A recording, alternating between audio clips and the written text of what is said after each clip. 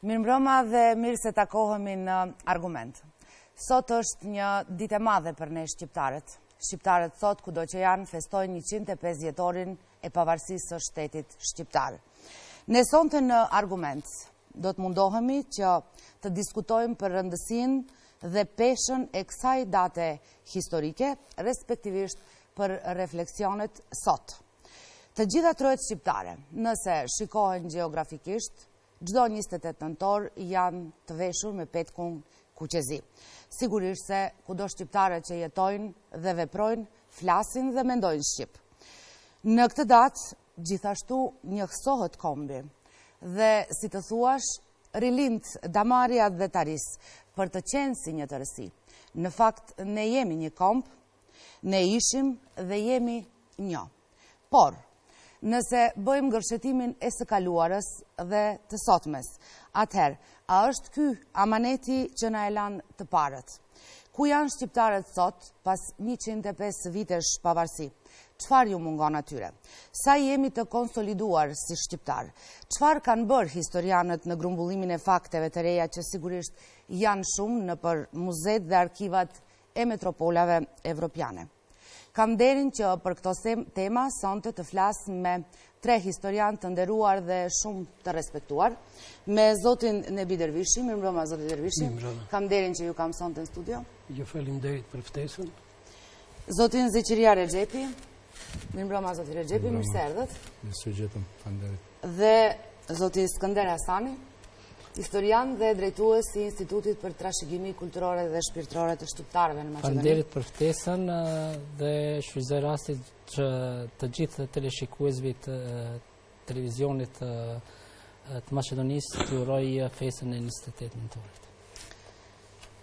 Faleminderit. Atëherë do të filloja profesori Dervishi, përpjekjet e shqiptarëve për të krijuar shtetin shqiptar, gjithsesi se kanë qenë të kahmoqme, por janë intensifikuar në vitin 1912 nga ana e figurave të mëdha kombëtare në atë kohë në krye me Ismail Qemalin.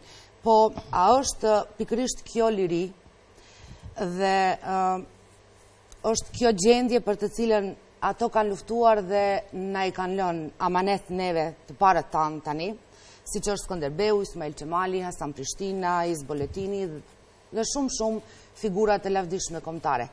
A kanë luftuar për këto që ne sot e gëzojmë?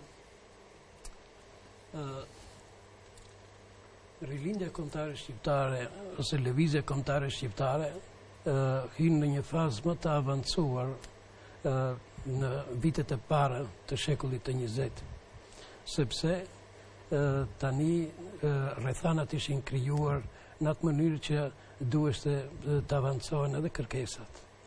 Në fakt, lufta për liri dhe pavarësi kombëtare, për flamur, janë të thella, domethënë, ndër shekuj. Që në shekullin e 15, në luftat shqiptarët osmane ose turke, në kohën e Gjergjkës Rjotit Skënderbeut, pra heroi ton kombëtar, për gati një qerek shekulli bëri luftat pa rreshtura kundër pushtuesve osman. Natyrisht se pas vdekjes së Skënderbeut nuk pushuan kryengritjet e shqiptarëve kundër administratës osmane. Kjo gjë do të marrë hovë, sidomos në shekullin e 19, pra në kohën e rilindjes kombëtare shqiptare, e cila fillet i ka aty nga vitet 30 të shekullit e 19, ashtu sikur se shumica e popujve të Ballkanit që kishin një zgjim ose një rilindje kombëtare. Por edhe të shqiptarët, pra kjo faza e rilindjes kombëtare fillon në vitet 30, sidomos pas reformave që ndërmarrin sultanët osman, të cilët janë të njohura në histori si reformat e Tanzimatit. Po që bën pra në vitin 1839, që janë njohur në histori si reformat e Gjylhanës, ose ka marrë emrin sipas sallës së trëndafileve, prandaj edhe quhen reformat e Gjylhanës ose reformat e Tanzimatit. Çdo mend se shqiptarët reformat I priten domethënë nuk I priten mirë, kështu që në shumë treva shqiptare shpërthyen edhe kryengritjet, ndërto është edhe kryengritja e Dervisharës në vitet 1843-46. Por rilindja kombëtare do të arrijë fazën më të lartë, sidomos gjatë kohës së lidhjes së Prizrenit, pra e njohur në histori si kriza e madhe lindore në vitet 1875-1878. Një ndërprerje vogël, profesor. Ka disa dilema edhe rreth lidhjes së Prizrenit që thuhet se lidhja e Prizrenit ndoshta zgjoi atë shqiptarin dhe patriotizmin, shqiptarizmin, por nuk zgjodhi çështjen kombëtare. Dhe pas lidhjes së Prizrenit... Ajo që nuk zgjodhi çdo mend, por tani... Atëherë pse ka aq shumë rëndësi për ne si shqiptarë lidhja e Prizrenit? Se për herë të parë, për shembull shqiptarët ose adhetarët shqiptarë tani u venduan në lëvizje se u rrezikuan trevat shqiptare, sepse pas luftrave ruse-turke të viteve 1876-77 që përfunduan me paqen e Shën Stefanit 3 mars të vitit 1878, pra në fakt Rusia cariste ia vendoi kushtet e paqes në Shën Stefan. Është një paralagje e Stambollit, prandaj edhe quhet paqja e Shën Stefanit, ku Traktati I Shën Stefanit, ku sipas saj krijoi Bullgaria e Madhe, në të cilën domethënë do të hynin edhe shumë qytete nga Kumanova, edhe përfshi edhe qytetet për shembull Shkupi, Tetova, Gostivari, Dibra, saqë edhe Korçë dhe Pogradec, edhe për Strugën mos flasim, edhe Dibrën dhe Kërçovën.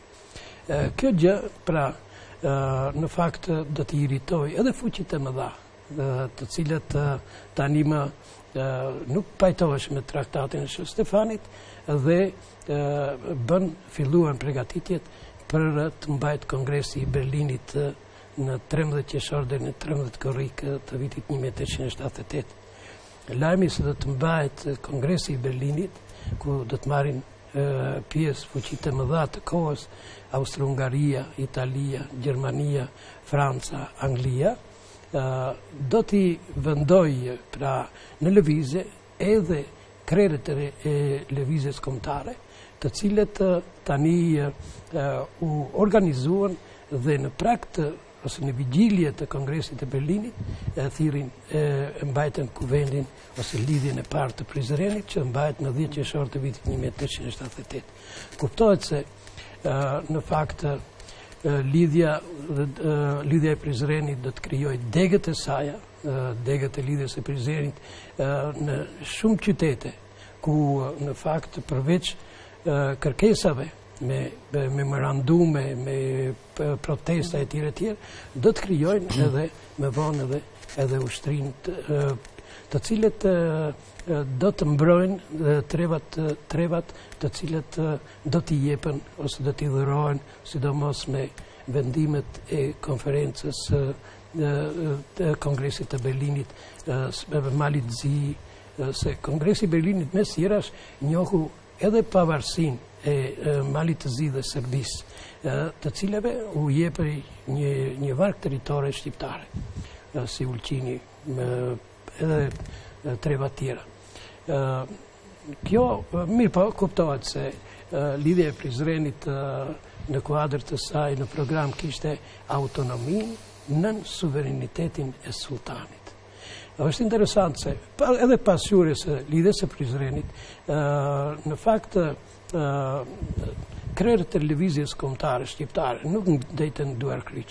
Ato vazhduan kërkesat edhe me lidhjen e Pejës, domethënë në janar të vitit 1899, ose besa-bes në krye me këtë Haxhizekën. Por edhe këto kërkesa, domethënë kërkesa kryesore ishte autonomi në kuadër të perandorisë osmane. Ta dëgjojmë pak edhe profesor Rexhepin, sepse historia është shumë e gjatë dhe të kemi një debat. Profesor, çfarë mendoni ju? Ismail Qemali dhe sigurisht bashkëpunëtorët e tij, po edhe qysh nga koha e Skënderbeut, tentimi ishte që të bashkohen 4 vilajetet. Dhe kjo nuk ndodhi. U bë pavarësia e shtetit shqiptar si çerek shteti.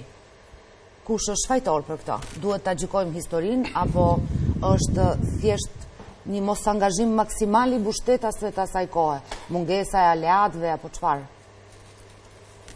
Para se të përgjigjem pyetjes që ju e shtruat, mendoj se është e rëndësishme për opinionin, se ne megjithatë këtu jemi edhe për opinionin.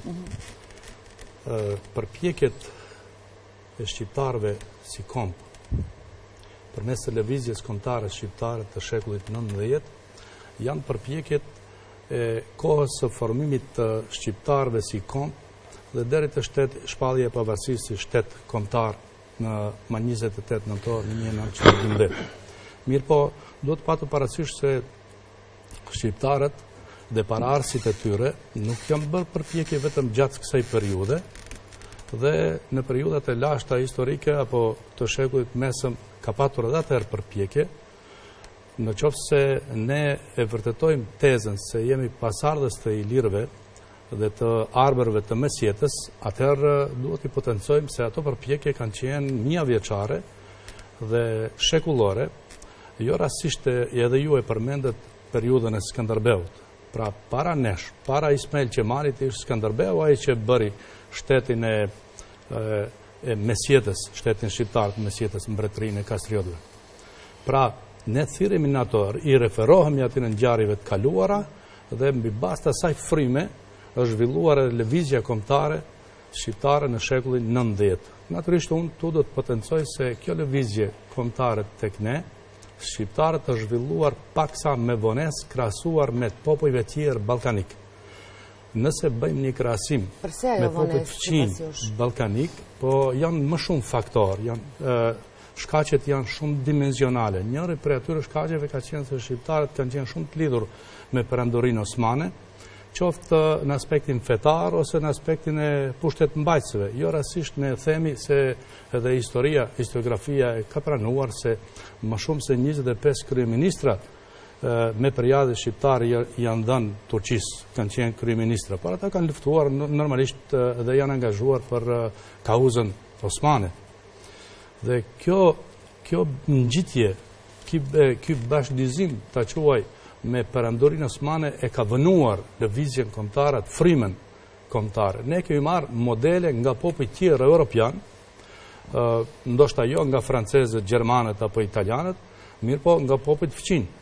Fqinjët tanë, grekët për shembull, ndër të parët e formojnë shtetin kombëtar të tyre në Ballkan. Pas serbët po ashtu shumë para nesh kanë ecur. Ne në gjysmën e dytë të shekullit 19 ka filluar në mënyrë masive që lëvizja kombëtare, profesori e potencoi se në kohën e lidhjes së Prizrenit tek atëherë dalën kërkesat politike për autonomi, për bashkimin e 4 vilajeteve, por kërkesat e lidhjes në ato rrethana, në ato kontekste historike nuk kanë pasur sukses sepse asnjë fuqi e madhe nuk i ka mbështet lëvizjen kombëtare shqiptare dhe shqiptarët janë përballë si të vetëm me perandorinë osmane që ka qenë një fuqi e vogël akoma dhe shqiptarët nuk është ngritur vetdia politike dhe vetdia kombëtare. Kjo vetdije do vi më vonë, do të thonë me hapjen e shkollave shqipe, me arsimimi dhe me edukimin në frymën kombëtare. Në periudhën e shpërbërjes së perandorisë osmane, po të kishte qenë hipotetikisht do të thoja më e fortë perandoria osmane, po të kishte zhvilluar reformat më herët. Unë nuk e di si të rritin ngjarjet me ne shqiptarët, por perandoria osmane në fillim të shekullit 20 ishte pothuajse e vdekur. Të tjerët fuqitë mëdha e quanin smuri i Bosforit. Dhe ajo rruhej qashtu si ishte e sëmur, megjithatë rruhej për shkak të një parimi europian të asaj kohe, të diplomacisë së kohës, i status quo-s. Që do të thonë, më mirë letruhet një sëmur i Bosforit, siç ishte perandoria osmane, se sa ndikimet ruse apo austriake ose ndikimet tjera në Ballkan. Si rezultati i kësaj, kjo politikë e status quo-s dëmtonte kauzën kombëtare shqiptare, nuk dëmtonte shtetet fqinjë dhe kombet fqinjë. Malezezët, për shembull, në vitin 1878 në Berlin u njoh shteti kombëtar i Malit Zi një grusht malezezësh. Ishin shumë pak krahasuar me shqiptarët, po ishin më të organizuar nga brenda. Serbët po ashtu ishin shumë më të organizuar dhe kishin fituar autonominë shumë më herët, gjatë shekullit 19. Grekët e thamë pak më parë se shumë u pranua shteti i tyre që është në vitet 1830 e këndej. Që thotë se lëvizja kombëtare shqiptare i zhvënuar ajo fryma e ngritjes politike dhe arsimore edhe kulturore të shqiptarët. Megjithatë, kjo erdhi një ditë. Kur ishte ajo ditë? Pas hapjes së shkollave shqipe, hapjes së shkollës shqipe në Korçë dhe masivizimit të arsimimit, ku natyrisht arsimimi është ai që e ngre vetdijen kombëtare të një popull dhe edhe vetdijen politike po ashtu. Shumë nga lëvizjet, nga krerët e lëvizjes kombëtare në fund të shekullit 19 dhe në fillim të shekullit 20, veçmo është orientuar drejt kauzës kombëtare. Nuk i kemi rastësisht edhe themelimin e alfabetit në gjuhën shqipe në vitin 1908, kryengritet një pas njëshme kështu me radhë. Tu duhet ta potencojmë edhe një fakt se te kauza kombëtare shqiptare kishte një defekt në thojza, për shkak se shqiptarët ishin vetmi kombë në Evropë i ndarë sipas religionit ose fesë. Shqiptarët ishin katolik, ortodoks dhe musliman shumica, kështu që kjo ishte pika e dobët kur goditnin edhe shërbimet e huaja të fuqive të mëdha apo të atyre ballkanike që edhe sot e kësaj dite po ndodh diçka e ngjashme.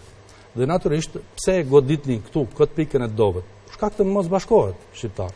Rilindasit e kishin parasysh këtë pikë të dobët, megjithatë kombi shqiptar u formua mbi baza të gjuhës, të përjardhjes, të zakoneve, të dokëve, kështu me radhë. Dhe jo mbi baza fetare, që duhet ta themi se kjo ndasia fetare ka shkaktuar dëm kaluar historik sidomos në shekullit 19. Viti 1912 ishte periudha kur ishin pjekur kushtet dhe kur kauza kombëtare kishte arritur kulmin në këtë periudhë. Kështu që kryengritja e përgjithshme shqiptare që ndodhin pranverë të vitit 1912 arriti deri në një situatë, në një pikë gjatë verës atij vitis, në gjatë gushtit, kur praktikisht udhëhecit ishin në dilemë të shpallin pavarësinë ose mos shpallin pavarësinë. Se fillimisht është menduar se pavarësia e Shqipërisë do shpallet në Shkup.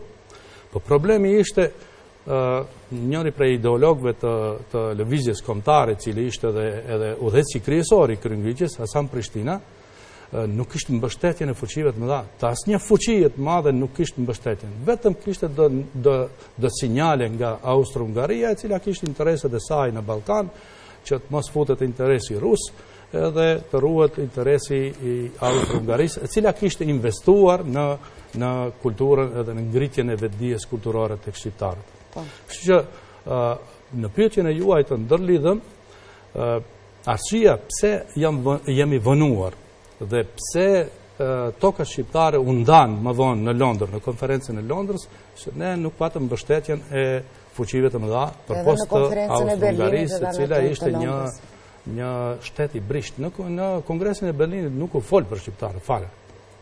Atëherë u sakatuan.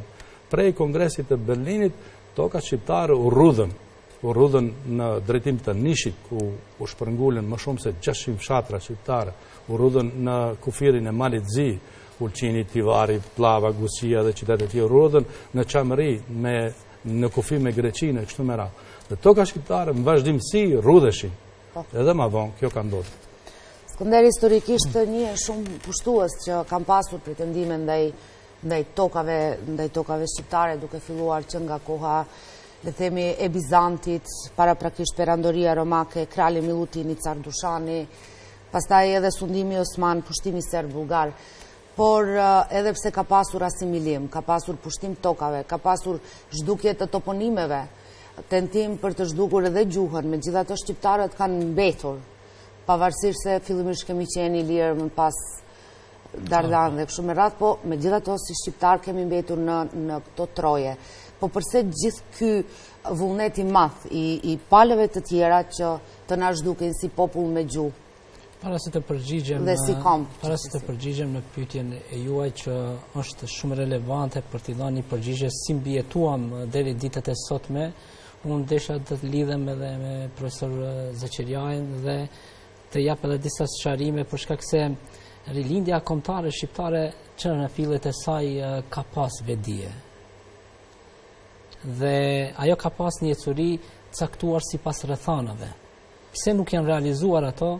Kanë ndikuar faktorët e jashtëm, jo të brendshëm. Kërkesat e para janë kulmojnë në vitin 1844, ku del kërkesa e parë për autonominë e Shqipërisë nga Shkupi, nga këto treva del një kërkesë. Pastaj lidhja shqiptare Prizrenit për pari herë nxjerrë në botë popullin shqiptar si çështje që duhet zgjidhet.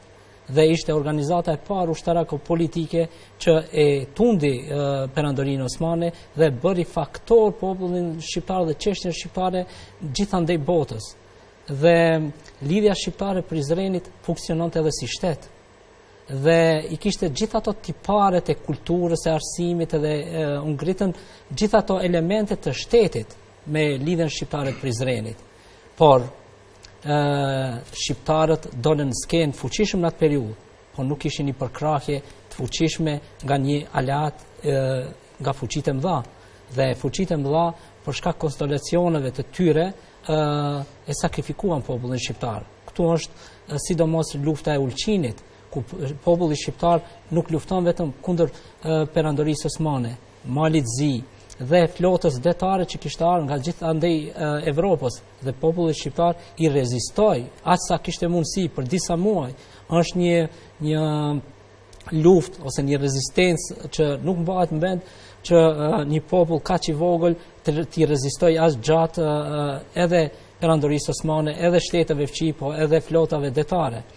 Më pastaj, unë nuk pajtohem me zotëri Zeqiriajin, sepse gjatë periudhës shekullit 19-20 ka pas ndarje fetare. Ata kanë atakuar shtete fqin në ndarjen fetare, por rilindasit tanë kombëtar na i ndërtuan identitetin tonë, që edhe sot e kësaj dite askush s'mund ta cënoj. Dhe për ato kemi mbijetuar. Popuj tjerë që kanë pas fe tjera janë shkatruar dhe janë zgjësuar nga faqe e dheut, ndërsa populli shqiptar ka mbet, sepse rilindasit tanë e kanë nuf si kod unitetin e komuniteteve fetare të lidhen me kombin. Dhe kjo është një refleksion i jashtëzakonshëm dhe një kontribut jashtëzakonshëm i rilindjes kombëtare shqiptare, që ne edhe ditët e sotme mbijetojmë dhe nuk kemi ndarje dhe shquhemi në botë për atë dashurinë fetare apo tolerancë. Unë nuk isha thonë tolerancë, sepse ne dikon nuk dëshiron ta tolerosh për një moment. Ne kemi dashuri dhe për ata është i lidhur më shumë elementi kombëtar tek shqiptarët. Shqiptarit gjithmonë ka qenë shqiptaria. Edhe ato janë elemente të cilet e kanë forcuar identitetin dhe kombin shqiptar. Sa i përket pyetjes juaj, janë hartuar shumë projekte. Dhe shqiptarët gjithnjë kanë qenë në okupimin e dikujt, që nga antikiteti e deri para disa dekadave të cilet u bën disa kthesa të mëdha. Për shembull, në periudhën e paraardhjes së osmanëve, Car Dushani kishte hartuar për t'i konvertuar gjithë shqiptarët në serb. Dhe fala asaj që rrethanave shoqërore që ndodhen në atë periudhë nuk arrit ajo. Por edhe gjatë 5 shekujve të perandorisë osmane, shqiptarët mbijetuan, e ruajtën identitetin e tyre. Por më të rrezikuar ishin pas betejës së Kumanovës, pas rënies së perandorisë, largimin e perandorisë osmane nga këto treva. Më njëherë fillon të zbatohen projektet e mëdha, se shqiptarët gjatë shekullit 19 ishin në ndrysninë e projekteve të mëdha, Serbia e Madhe, Bullgaria e Madhe dhe Greqia e Madhe. Dhe më njëherë këto gjenin momentin kur të vinë në zbatim këto projekte të mëdha. Dhe projektet e mëdha filluan pas betejës Kumanovës të pjesës së dytë të tetorit të vitit 1912. pas luftrave ballkanike, ku Serbia furrishëm deportoi në këto treva dhe realizoi projektin, zbatoi projektin Serbia e Madhe. Kjo zgjati deri në vitin 1914, kur filloi lufta e parë botërore. Gjatë luftës parë botërore realizohet Bullgaria e Shën Stefanit apo Bullgaria e Madhe në këto treva. Në trevat shqiptare. Më njëherë pas luftës parë botërore vjen Serbia e Madhe, sepse ishte pjesë e aleancës që fitoi luftën e parë botërore dhe ndërmjet dy luftrave botërore ishte pa Serbia e Madhe në këto treva. Ndërsa gjatë luftës dytë botërore përsëri u rikthy Bullgaria në disa treva këtu të Maqedonisë së Sotme, Shkup, Kumanova dhe disa vise tjera. Dhe pas luftës së dytë botërore u krijua Jugosllavia e atëhershme federative dhe përsëri pjesët veri lindore shqiptare mbetën nën okupimin jugoslav, kjo vazhdon deri te intervenimi i NATO-s kur bëhet kthesa e madhe historike, për shkak se hap një proces krejtësisht tjetër nga ajo negative që ishte për shqiptarët, sepse shqiptarët gjatë historisë në për konferencat e ndryshme nuk ishte një aleat të fuqishme për t'i mbrojtë. Por ndodhi pikrisht kjo kthesa e vitit 1999, ku me intervenimin e NATO-s dhe me përkrajën e Shteteve të Bashkuara të Amerikës dhe disa shteteve evropiane, populli shqiptar dul nga pozicionet defanzive në ato ofanzive, sepse projekti i madh i shqiptarëve asnjëherë nuk ka cënuar asnjë komb. Trevas shqiptare dhe populli shqiptar gjithmonë ka qenë pjesë e marrjes nga territoret shqiptare. Ndërsa populli shqiptar ka dëshmuar gjatë historisë që nuk e ka cënuar dikën apo nuk i ka marrë territor diku. Dhe kjo hapje, kjo kthesë e madhe, përse aq interes i madh nga të tjerët për të na marrë tokat, për të na, për shkak se jemi i vetmi popull në Ballkan, i vetmi popull në Ballkan që jemi autokton. Dhe kujt i pengonte popujt tjerë të cilët ishin të ardhur në këto treva, gjithnjë kishin pretendime për t'i marrë të tokat e shqiptarëve. Ato vazhdojnë edhe ditët e sotme dhe nuk do të ndalen asnjëherë. Po ne duhet jemi vigjilent tash me kthesat që janë pozitive dhe procese pozitive për popullin shqiptar. Unë jam i bindur se një herë për gjithmonë populli shqiptar do del nga ajo robri shekullore që ishte edhe synim i shteteve fqin dhe hapet një perspektivë krejtësisht tjetër për popullin shqiptar. Me leje, nëse mundet, unë fola jo për përçarje fetare, por për ndasim fetare, që është fakt se ne jemi të ndarë në aspektin fetar, sikon, në tri fe, edhe këtë nuk mund të amojmë. Nuk flasë për përçarje, sepse kombi shqiptare ka ruajt unitetin e brendshëm, dhe me thonë mbi parimin kombëtar të gjuhës, të përjardhjes, të zakoneve, e kështu me radhë. Dhe kjo është mirë që kultivohet, sepse jemi rasti unikat në Evropë, ndoshta edhe në botë, kur një komb mund të funksionoj në institucionet përbashkëta të shtetit edhe kulturës, natyrisht, me tri fe. Dhe kjo është e fakt. Por a në ka dëmtuar ky koncept i ndasisë fetare, i përbërjes së tri feve? Unë them se në ka dëmtuar. Unë do të marrë vetëm një shembull. Në kohën kur Perandoria Osmane, sipas konceptit shtetëror, Perandoria Osmane njifte sistemin e miletit. Ajo njifte mbi baza fetare. Mbi bazë fetare, shqiptarët musliman llogariteshin turq. Osman. Kjo ishte edhe arsyeja pse shqiptarëve musliman nuk jepnin leje për hapjen e shkollave shqipe, po kur u hap shkolla e parë shqipe në Korçë, u duheshte që në emër të një krishteri shqiptar ortodoks të hapi shkollën. Kjo është e fakt. Çështja tjetër, pse të tjerët kanë dashur vazhdimisht tokat shqiptare, ashtu këto toka nuk kanë pasuri nafte, nuk kanë pasuri të arit, por megjithatë gjeografikisht është një pozicion gjeostrategjik shumë i rëndësishëm. Dhe sipas mendimit tim, problem serios gjatë historisë, gjatë shekullit 19 dhe 20 ka qenë projekti nënçërtania i serbëve, të cilët kanë pas synim që të dalin në detrat e ngrohtë. To detrat e ngrohtë mund të delin në Adriatik konkretisht vetëm përmes tokës shqiptare. Fuqit tjera, Mali i Zi, Greqia, apo Bullgaria e Madhe, ata kanë pasur synim për të zgjeruar territorit e tyre dhe ndoshta ndonjë copës shqiptare mund ta merrin në kufit e tyre. Problemi kyç, boshti kurizor i problemit është serbo-shqiptar.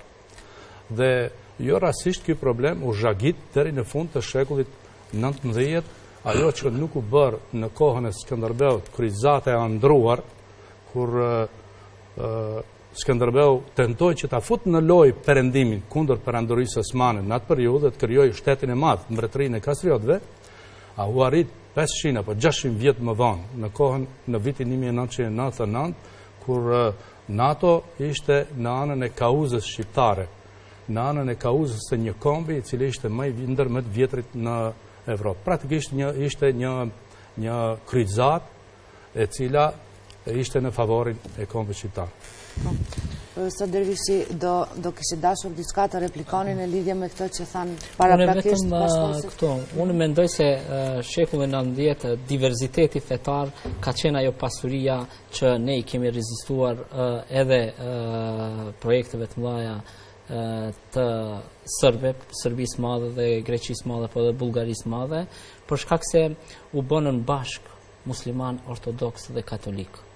Dhe rilindasit tanë janë shembull edhe për të tashmen, sidomos për të tashmen, sepse mos ta kishim nuar dhe mos kishim pas unitet gjatë asaj periudhe për të krijuar dhe për të sforcuar identitetin kombëtar dhe dallimet ose diversitetet i kem të inkorporuar në identitetin shqiptar si pasuri.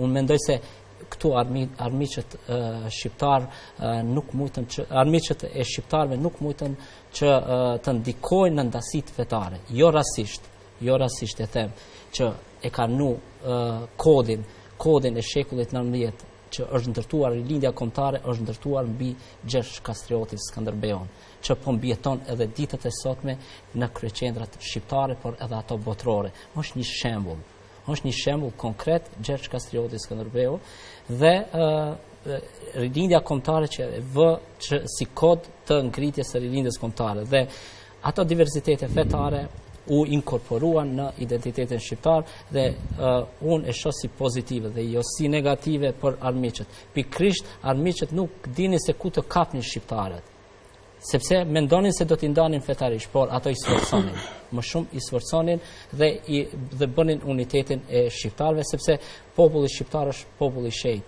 dhe në mënyrë natyrshëm e ka edhe atë ombrellën mbrojtëse për të mos asimiluar dhe i kanë mbijetuar gjitha katrahurave ndër shekuj. Po.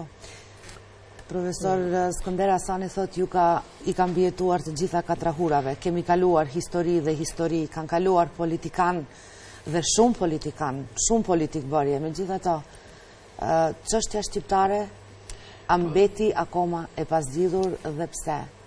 Mbetëm të ndarë me apo pa fajin tonë? Në fakt, unë gurfatëm të kjo pyetje kështu edhe për na i murë gjysmën e kohës. Po që për ato që duhet të flasim nuk folëm fare, sidomos se 28 nëntori është festë kombëtare, festa e flamurit mbi gjitha. Po tani se ajo pyetja që ushtrua kështu në dasit fetare kam bë të vetën, për shembull, por është një mirë se të shqiptarët asnjëherë nuk ka qenë besimi fetar përcaktues. Po e thot i madhi Vaso Pash, domethënë se feja e shqiptarit është shqiptaria. Por megjithatë, unë do t'i kthehem përsëri asaj që të vim te ajo që është më sublimja, domethënë më evenimenti. Theksova në fillim se rilindja kombëtare shqiptare fazën më të madhe, domethënë më të lavdishme arrin në vitet e para të shekullit të 20. Tani më ishin kohërat që në Ballkan ndodhen ndryshime të mëdha. Sidomos perandoria osmane përjetonte vitet e fundit të ekzistencës. Lufta që zhvilloheshin, për shembull, aty e tha profesori shumë bukur aty se fuqitë e mëdha dëshironin të ruajnë status quo. ndërkaq monarhitë ballkanike, Bullgaria, Serbia, Malizi dhe Greqia, insistonin, duke pas një mbështetje të fortë te Rusia cariste, insistonin me ngulm, domethënë për panslavizëm, për të coptuar tokat shqiptare. Dhe pikërisht në këta, pas ngazimit të revolucionit të Gjen Turk, domethënë kur krijua ajo qeveria Gjen Turke, ku edhe shqiptarët dhanë kontributin e tyre, duke u premtuar se pas ngazimit të revolucionit do t'i gëzojnë ato dhe krijojnë ato klubet kombëtare, u hapën shkolla, u nisën të botohen revista, gazeta, libra e tjerë, por pasi u konsoliduan ato nuk i mbajtën premtimet.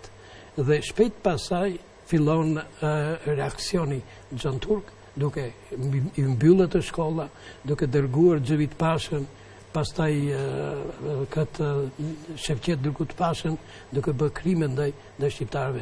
Dhe natyrisht nga 1909 dhe 1912 shqiptarët do të shohen në kryengritje. Dhe në fakt, sidomos kryengritjet shqiptare të viteve 1909-1912, sidomos në vitin 1912, prandaj quhet kryengritje e përgjithshme. Pastaj luftrat e stërzgjatura, domethënë italo-turke, të viteve 1911-1912, sidomos tani i vendojnë në veprim, kur Turqia më numëronte ditët e fundit, i vendojnë në veprim monarhitë ballkanike me krijimin e aleancës ballkanike që krijohet gjatë pranverës të vitit 1912, aleancë politiko-ushtarake në mes Bullgarisë, Serbisë, Greqisë dhe Malit të Zi, dhe në këtë mënyrë shpejt pas konsolidimit ato do t'i shpallin luftë perandorisë osmane në 8 tetor të vitit 1912. Në fakt, zhvillimi i ngjarjeve, sidomos pas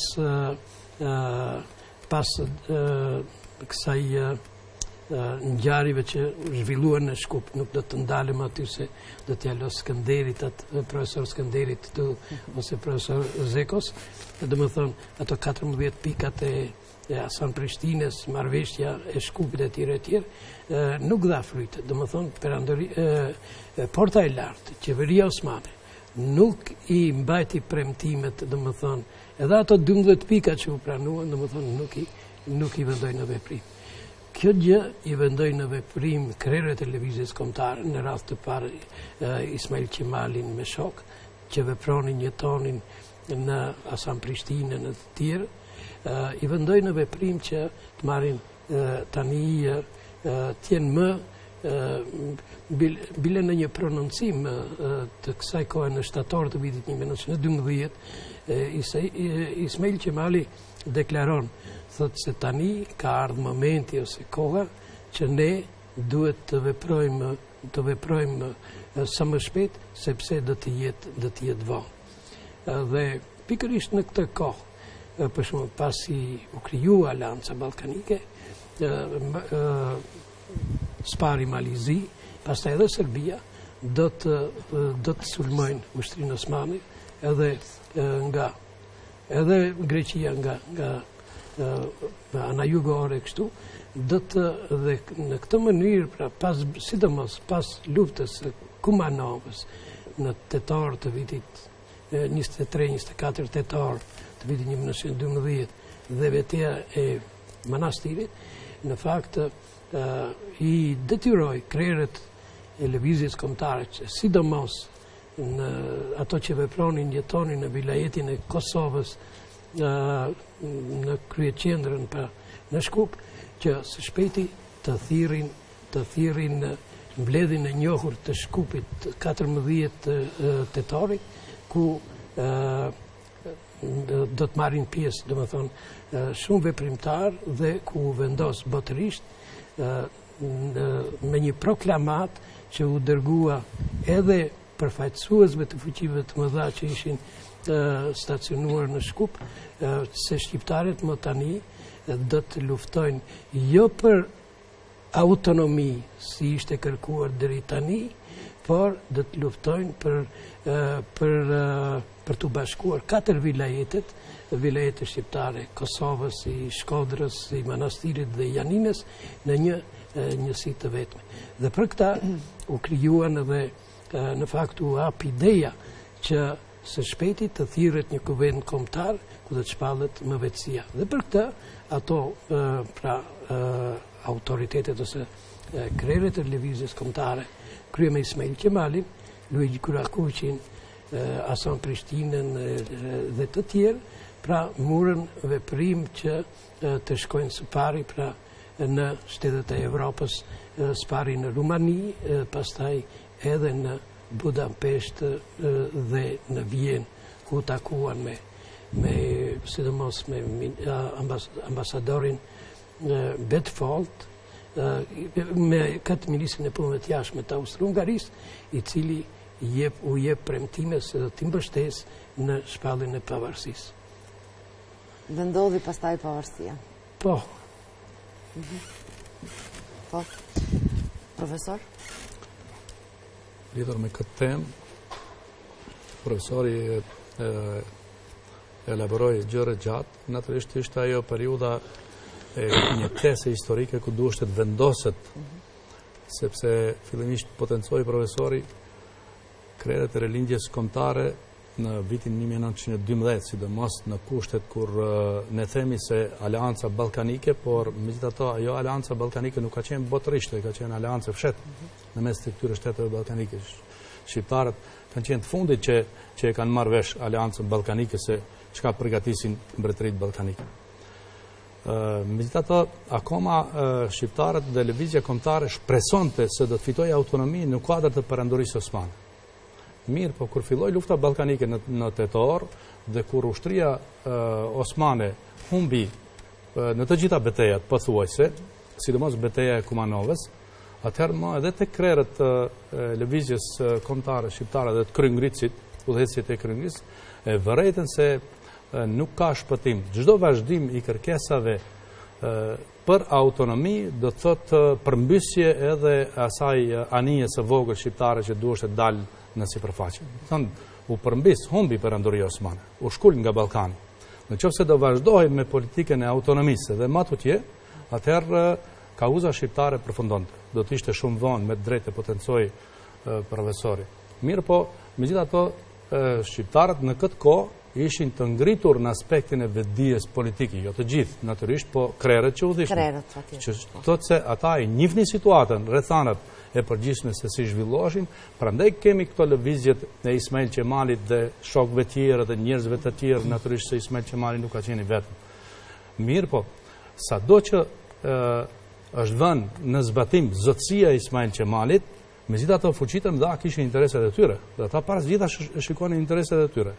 Ne po themi shpesh se Austro-Hungaria në ka mbështetur. Në ka mbështetur sepse ka pas edhe interesat e saj, sepse nuk ka lejuar që Serbia, mbas së cilës kanë qëndruar interesat ruse, të dalë në detin Adriatik. Mirë po, më vonë, kur kanë filluar pazaret për toka shqiptare, dhe Austro-Hungaria është tërhequr prej Kosovës ose prej gjysmës së viseve shqiptare, sepse nuk ka gjetë edhe mbështetje te fuqitë tjera të mëdha.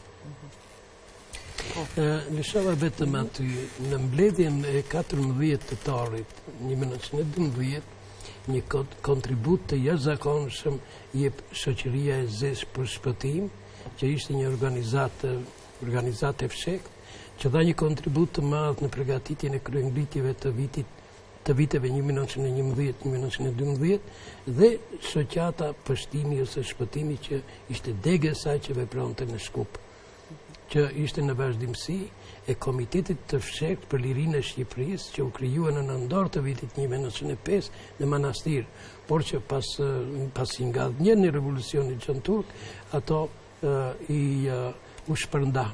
Por në fakt rrjedhat e ngjarjeve përsëri i vunë veprim adhetare shqiptare që ta ripërtrin këtë organizat, e cila ishte shoqatë adhetare patriotike që vepronte me çetat armatosura dhe kjo lufta, dhe më thonë, pas 1909-ës, ka mjaft qytetar matosëra që luftuan administratën osmane, pushtetin osman, gjatë viteve 1909-1912. Profesor, jo këtu mi dhatë që parë disa flet me disa flamuj.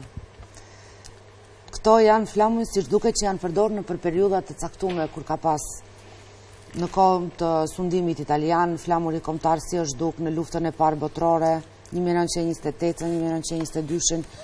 Në fakt, 1912-ën. Tu mungon edhe, më keni dhënë dhe një dokument që është akti shpalljes së pavarësisë, gjithsesi se është kopje, megjithatë origjinali ku është? Si bëhet kësaj pune? Kemi shpallur pavarësinë e shtetit dhe akti originalit mungon, edhe sot e kësaj dite. Ku mund t'jetë ai?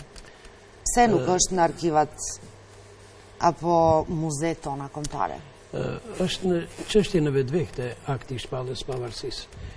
Akti i shpalljes pavarësisë në fakt që është një dokument juridik që vërteton formimin e shtetit shqiptar, të cilën e nënshkruajnë 67 delegatët që marrin pjesë në kuvendin historik të Vlorës.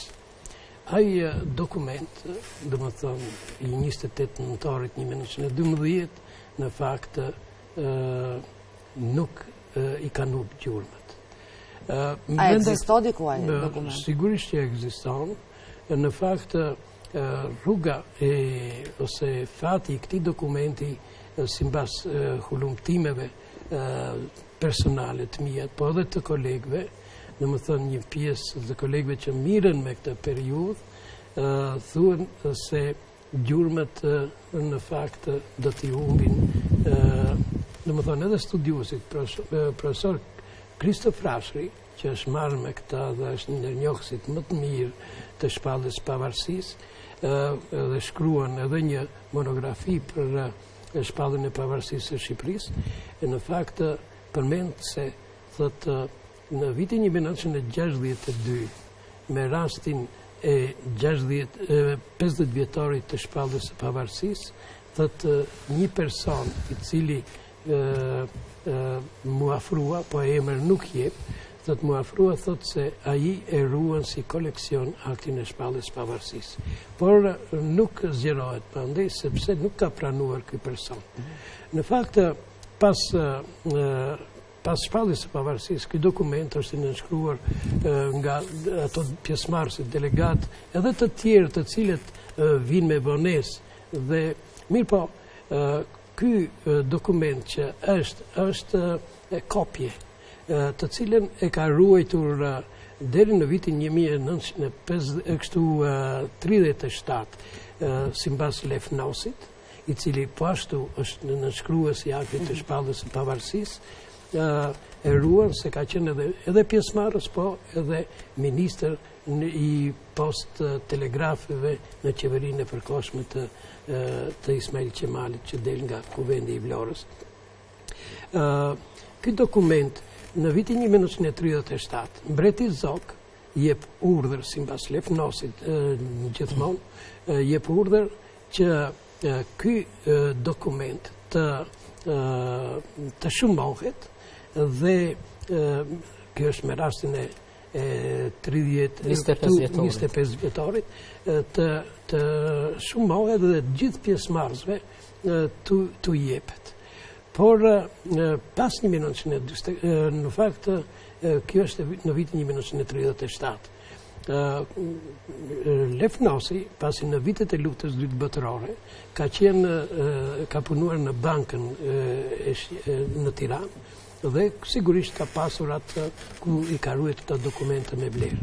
Por në vitin 1944-45 Lefnosi pushkatohet nga si bashkëpunëtor i kinse nazifashizmit dhe kështu që gjurmët i hupen plotësisht.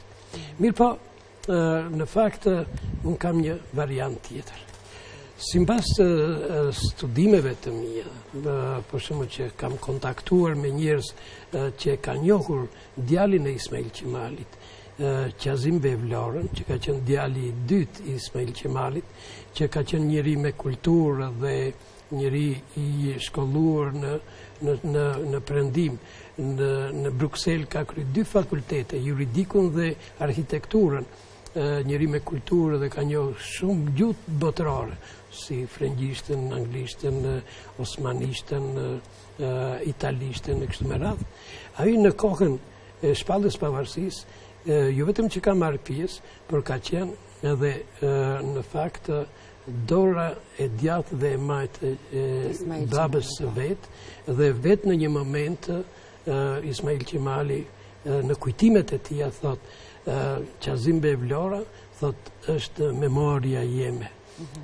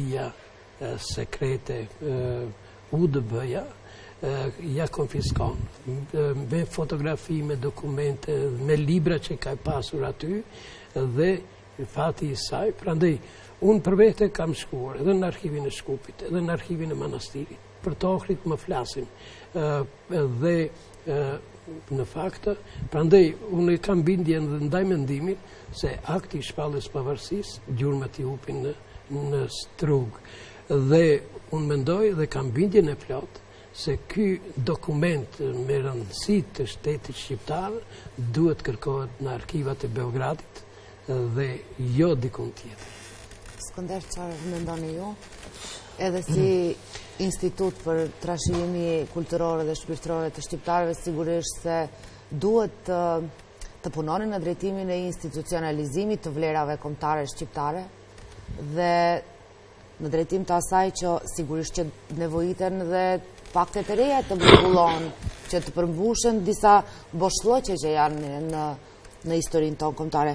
Me faktologji po flasim, me faktografi. Unë vetëm ndërlidhem me profesorin, pastaj t'ju jap përgjigje për institutin. Unë rastisht me rastin 100 vjetorit të pavarësisë së Shqipërisë, duke hulumtuar në arkivat e Shkupit, rastisht kam hasë në shpalljen e pavarësisë në qytetin e Elbasanit. Deri atëherë nuk ishte njohuri se ku gjendet dokumenti aktit pavarësisë, sepse çdo qytet në Shqipërinë e sotme ka ngrit flamurin. Tirana ka ngrit dhe ka shpall pavarësinë, sepse frigoheshin se nuk do të mund ta shpallin pavarësinë e përgjithshme për shkak se deportimit të ushtrisë serbe. Dhe aty ku deportoi ushtria serbe, konfiskoi gjithçka. Dhe unë në hulumtimin tim e zbulova aktin e pavarësisë së shpalljes në Elbasan. Aty kishte edhe dokumente të proces verbalit të kongresit të Elbasanit dhe shumë dokumente që ushtria serbe i ka konfiskuar në këto qytete për ngjarje të mëdha historike. Edhe unë pajtohem me profesorin se ndoshta mund të jetë edhe në arkivat e Beogradit, po këto duhet t'ia lënë shtetit shqiptar që me një marrëveshje reciproke shtetërore të hulumtohen arkivat e ndërsjella dhe me mirë kuptim që të rikthehet akti në qoftë se ndodhet në arkivat e Beogradit. Se s'është bërë deri më tani kjo punë? Po, këto duhet parashtruar shtetit shqiptar, jo neve, sepse ne si hulumtues aty ku kemi pas çastje në arkivat ne i kemi shfrytzuar.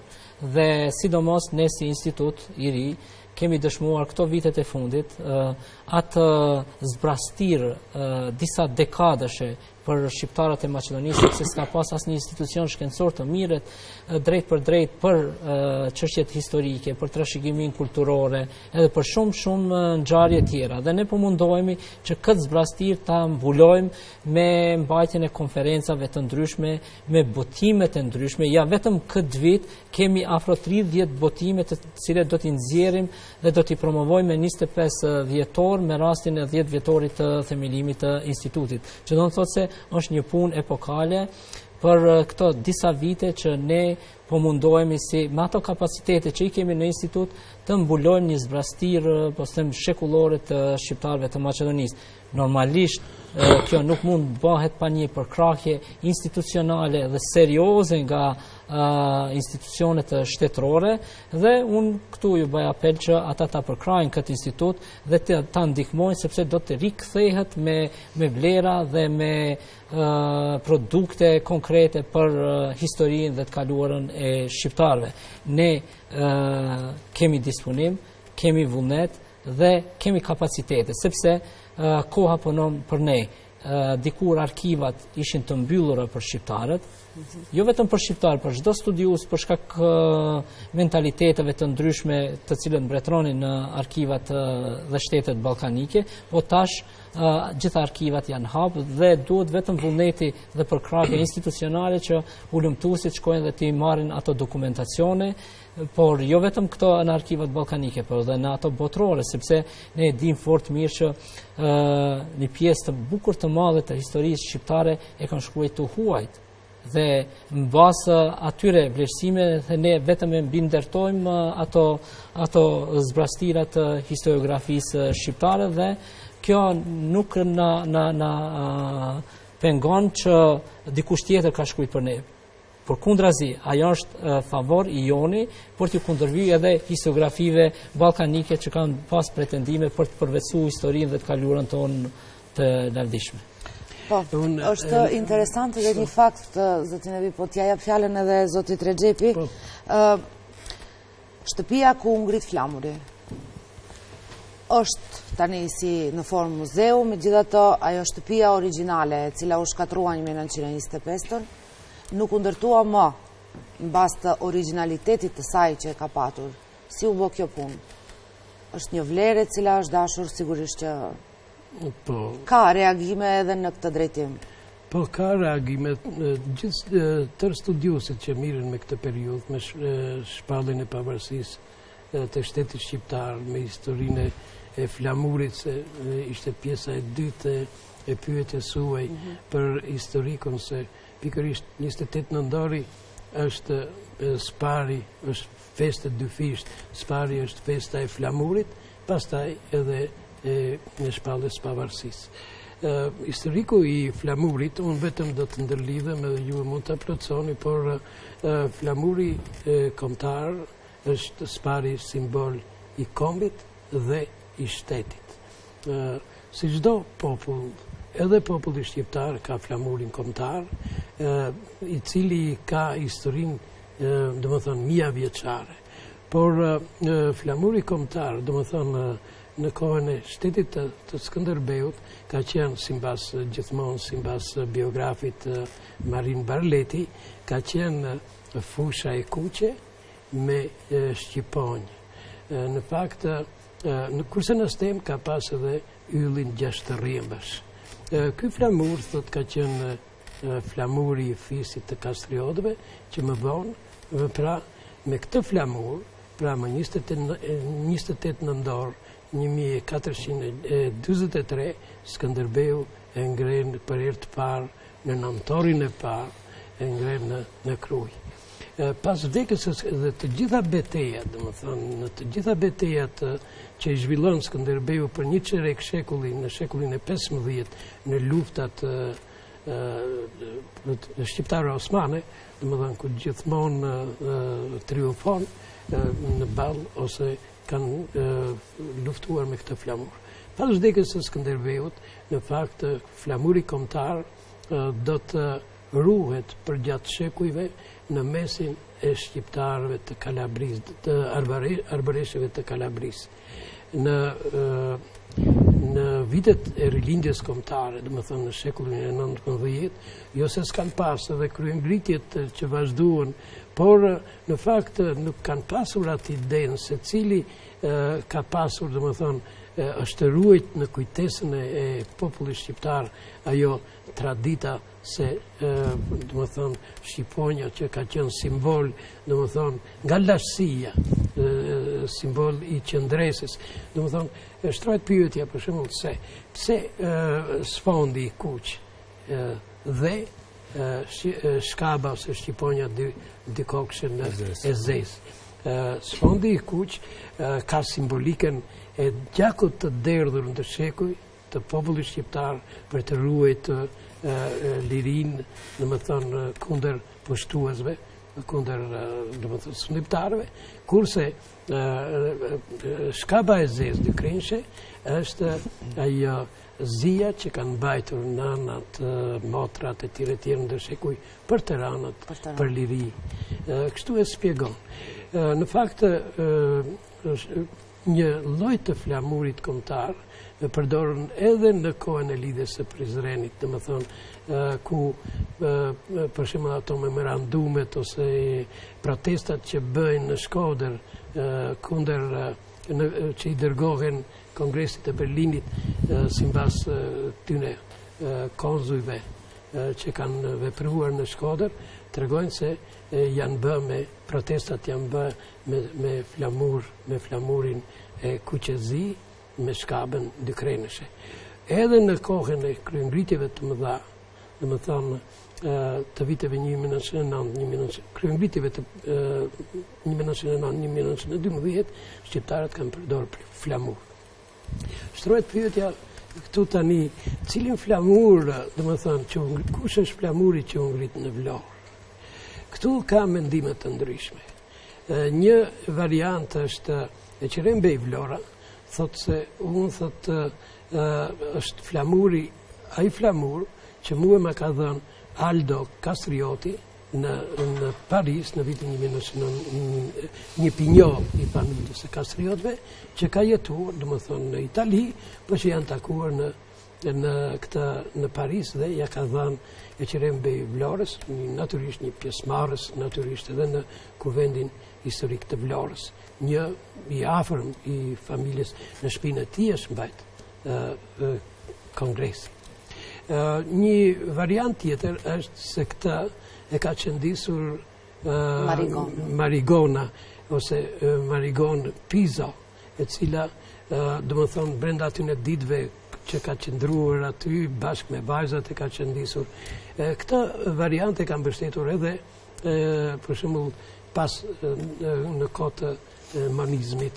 Një variant tjetër thuhet për shembull për historikun e flamurit, thot edhe Fajkonica i madh, i cili thot se ky flamur thot me cilin e botonte edhe revistin e tij, revistin Albania, thot e prunë shqiptarët e Amerikës, domethënë që jetonin në diasporë në vitin 1908-1909.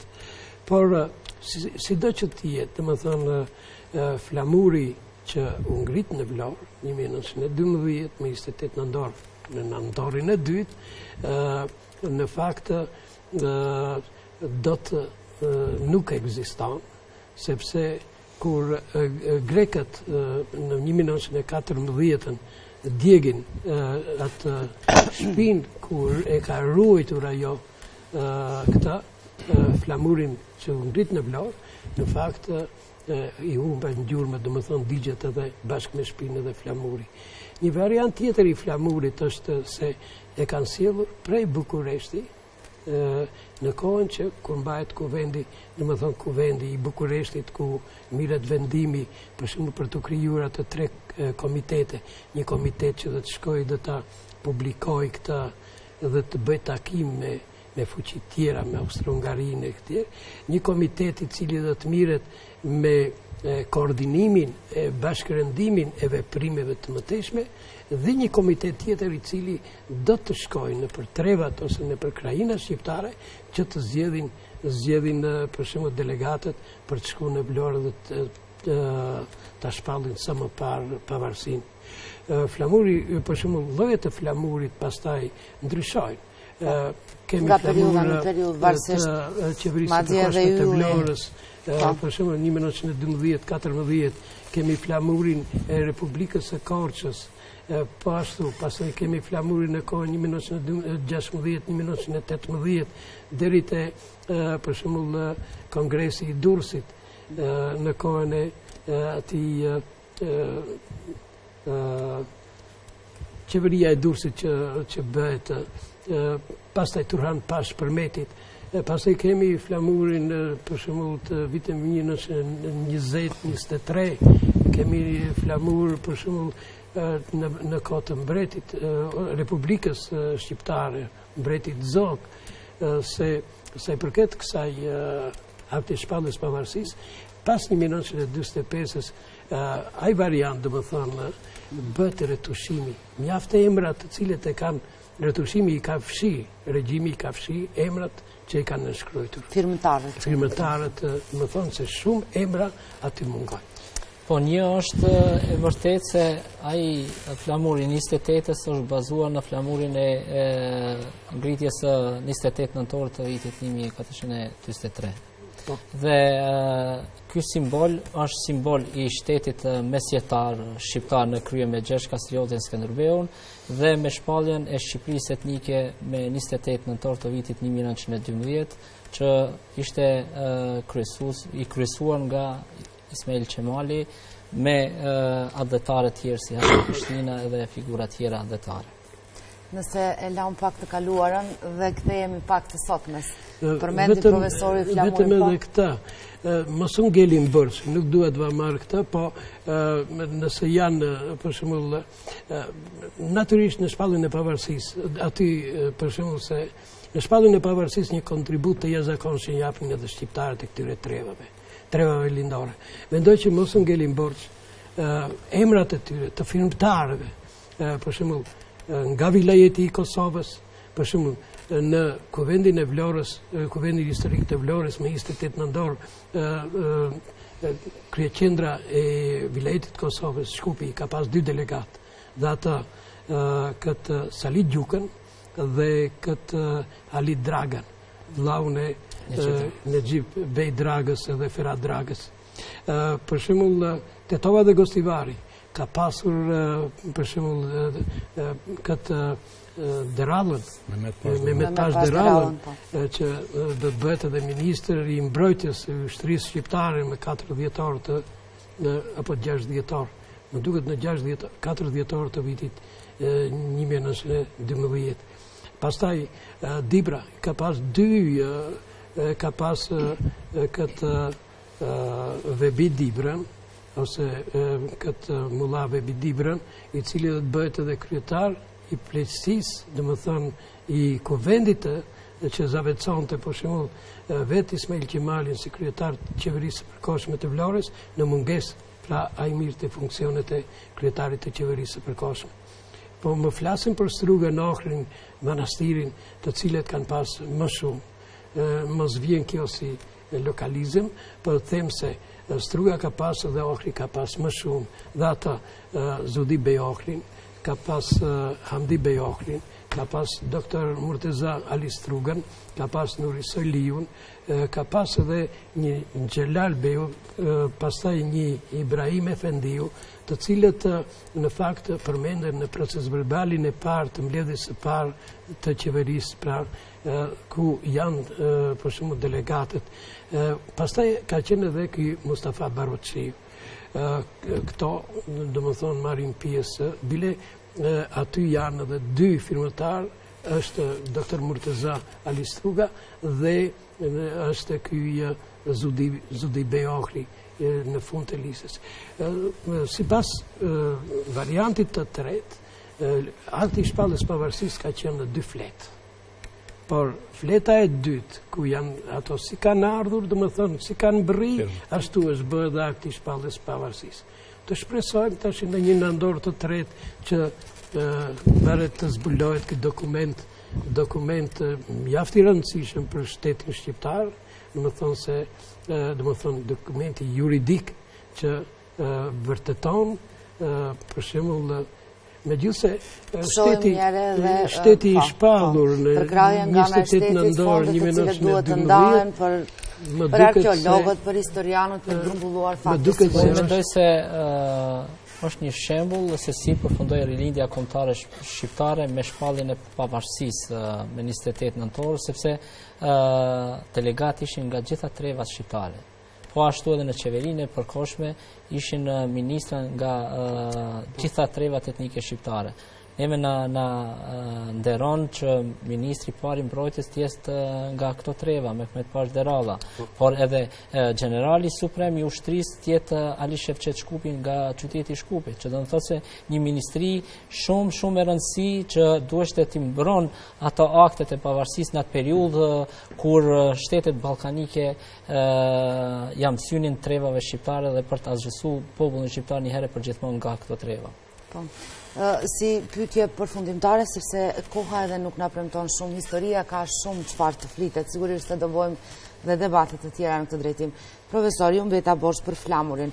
Desha të bëjmë një gërshetim të skaluarës dhe të sotmes. Jemi tash shqiptar me 2 shtete, faktikisht. Është Kosova, është Shqipëria. Flamuri është një kombëtar kuqezi me shqiponjën 2 krerësh në mes, kurse Kosova ka dhe një flamur tjetër, pra, me të cilin përfaqësohet si shtet. Shqiptarë me 2 shtete, gjithandej në përbot, ka shqiptar.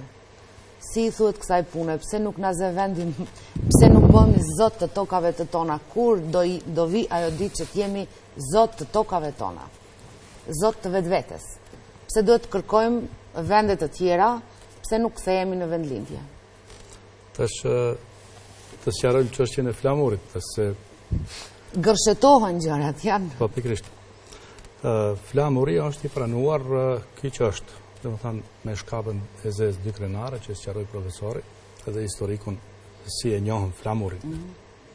Me këto dilemat, mirë po flamuri është e pranuar njëkohësisht edhe si flamuri i kombit, i tërkombit. Prandaj edhe ne e festojmë. Edhe që fëmijët e djepit kanë dëshirë ta marrin flamurin, se janë frymëzuar në të. Shtetet janë krijesa politike. Shteti i Kosovës, ju po thoni se zyrtarisht ka një flamur që është Kosova në hartë edhe 6 yje nëse nuk gaboj. Po. Normalisht është dhe këtu na del populli i Kosovës apo kombi populli kosovar, populli shqiptar, pse ndahemi është një çështje tjetër këtë që thoni. Çfarë tendencash janë këto? Këto janë tendenca si tendenca negative, për me kriju kombin kosovar. Shqiptarët janë krijuar si komb, në kohën e rilindjes e kanë filluar, shekullin 19, edhe është mbyll ky proces. Kush kërkon diçka tjetër, unë mendoj, sipas mendimit tim, dëshiron të jetë në skenën mediatike, domethënë me interes, sepse nuk ka me çka të merret. Jo, është një projekt i porositur. Mund të jetë edhe i porositur. Që është i dëmshëm për hajët. Kombi shqiptar është formuar dhe kjo pikë. Dhe simboli i kombit shqiptar është ky flamur që është. Kanë tentuar, tha profesori, edhe në kohën e Zogut të ndryshojnë, edhe komunistët tentuan të ndryshojnë, mirë po sërish u kthia aty ku është. Dhe ky është i pranuar në manifestimet ndryshme, në gëzime dhe në mordje pranohet ky flamur. Gjithandaj edhe kosovarët po e pranojnë atë, nuk mund ta shkulin nga truni i njerëzve këtë simbol.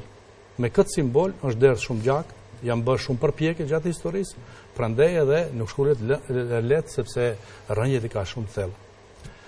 Sado që ne, ndërsa sa i takon krijesave politike, shtetet mund të ketë edhe 3 shtete shqiptare.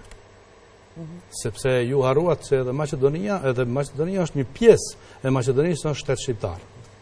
Për arsye se shqiptarët këtu përbëjnë një masë shumë bukur të madhe, thuaje zyrtarisht 25%, po 25% me një shtet është një shtyll goxha e fuqishme.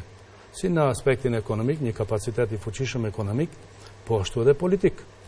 Pa shqiptarët nuk mund të ketë parlament, nuk mund të ketë qeveri, nuk mund të ketë institucion, dhe këtë e kuptojnë edhe maqedonasit, nuk është shumë çudi. Do të thonë se ne tash po kemi më shumë, mirë po duhet të potencuar një fakt. Kauza e krijimit të shteteve kombëtare të pastra, më duke se është një trend që ka kaluar. Shekullit 19.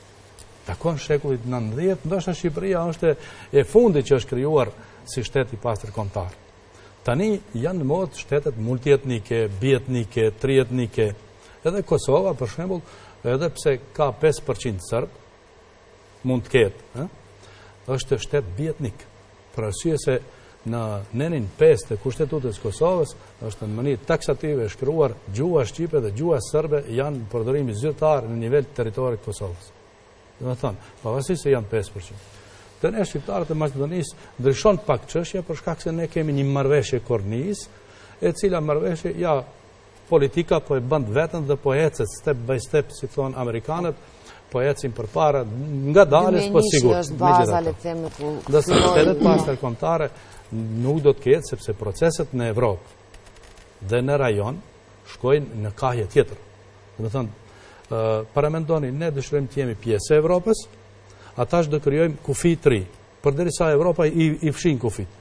I kanë fshi francezët dhe gjermanët, ne dëshirojmë të vëmë kufi. Kjo është një absurditet i kohës sotme. Çështja tjetër është zhvillimi i kulturës. Unë mendoj këtu që e tha deri tash, nuk e kam përfunduar, lutem. Zhvillimi i kulturës kombëtare është diçka tjetër. Sepse këtu duhet zhvillohet, ju përmendet historianët, po nuk janë vetëm historianët, tu bim në qafë vetëm historianët. Ne në rrethana ku kanë vepruar shqiptarët e Maqedonisë. Ne shumë shpejt kemi filluar të kemi historian dhe institucione. Instituti për trashëgiminë kulturore është shumë i ri. Nuk mund ne të kërkojmë më njëherë punë të mëdha nga ky institut. Po atëherë shtrohet një pyetje tjetër me drejt kolegu im Skënderi përmendet, po çka ka bërë Akademia e Shkencave dhe Arteve të Shqipërisë ose Akademia e Shkencave dhe Arteve të Kosovës? Fundit shteti shqiptar i takon që të bëjë marrëveshje. 100 vjet shtet. Marrëveshje me qeverinë, me serbët, që ne i hapin arkivat dhe ne mundemi. Ne nuk kemi qasje në arkivat serbe ku ka shumë dokumenta, sepse këto territore fundit kanë qenë në sundimin e Serbisë, Jugosllavisë, por serbët e kanë pas fjalën kryesore. Ndërsa në Shkup unë kam pas rast kur kam marrë kutinë e dokumentave të shprazët, pas një dokument fare aty. Do të thonë, kam mbetur kutia, s'ka dokumenta. Kështu që o i fshejnë, o nuk i kanë. Do të thonë, ne jemi të detyruar që përmes rrugës kontrabandiste të vim deri te dokumentet. Ose pa të përshkruajmë nga historianët ndërkombëtar të huaj që kanë shkruar historinë tonë. Ta shohim ne vetë me sytë tona, dhe më thonë, a kemi ne një çështje tjetër, a kemi ne përgatitje profesionale? Ne përpiqemi. Profesori është në moshë, unë gjithashtu, edhe shumë kolegë tanë që ndër nga dalë, po dalin penzion. Dhe shëndetit shojmë a do t'i shërbej edhe disa vjetë që të punoj në lëmin e historisë. Ne a do të bëjmë përgatitje dhe kuadrë të reje të kryojmë që ta hullëm të një histori. Pa duhet të ketë droje në këtë kohë politikanët të kërkojnë ato që ne si shqiptarë në takon? Ne nuk kemi shumë njohuri për vendbanimet tona, vendbanimet shqiptare, tradicionalisht, historikisht. Ne kemi njohuri vetëm nga periudha osmane e këndej. Dhe më thonë, për më tej, a thua valë se këto vendbanime, këto troje kanë qenë të diku tjetër. Ne bijem në kundërshtim me tezën tonë. Ne jemi autokton. Po hajta dëshmojnë autoktonin. Para osmane, jo. Por fakti që ne s'kemi përgatitje akoma, dhe këtë përgatitje në periudhën e ashme në takon që ta bëjmë. Skënder, kam vetur 3 minuta. Unë deshta vetëm të ndërlidhem pyetje që ja parashtruat kolegut. Rrethana që po vinë janë favorshme për shqiptarët dhe si do t'i shfrytëzojmë në mbetet elitave politike, intelektuale dhe shkencore të trasojnë rrugën e duhura. Ndërsa periudhat që tash po vinë janë kompatibil me angazhimin e rilindasve tanë, të cilët janë munduar që t'i thejnë kufit të cilët na i kanë imponuar shtetet e ndryshme ose popujt përreth nesh. Dhe jo rastësisht kërkesa e vetme e lider ose leadershipit politik Maqedoni, Kosovë, Shqipëri dhe gjithë në Ballkan është integrimi euroatlantik dhe siç e ceku profesori në integrimet euroatlantike bin kufi dhe ky ka qenë shumë dëshmor kanë radhë ndër shekuj për t'i thyer këto kufi, ndërsa koncepti evropian është kompatibil me esurinë e popullit shqiptar. Sigurisht që ka një klim pozitive dhe prej qeverisë aktuale. Ndoshta edhe në drejtim si ITKSH keni bërë kërkesë, ndoshta ka nevojë të rishikon edhe tekstet shkollore të historisë, po kjo është një temë komplet tjetër për cilën do duhet të diskutohet në të ardhmen gjithsesi. Unë ju falenderoj për praninë tuaj sonte në këtë datë të rëndësishme për ne si shqiptar, gëzuar edhe një herë festën me shpresë që 2018 do të jemi pra një bashkim ideal do të ishte në bashkimi ideal i shqiptarëve në bashkimin evropian, le themi. Të nderuar shikues, këtu po e përfundojmë argumentin e sonetëm, gëzuar dhe juve festat, gëzuar 28 nëntorin, pavarësinë e shtetit shqiptar, flamurin ton kombëtar shqiptar. Të shpresojmë për 2018 si një vit i shpresës me integrimin në bashkimin evropian dhe në NATO. Gëzuar edhe njerë, rofshi dhe qofshi kudo që jetoni dhe veproni. Natë në mirë dhe miru pafshim në argumentet e ratës.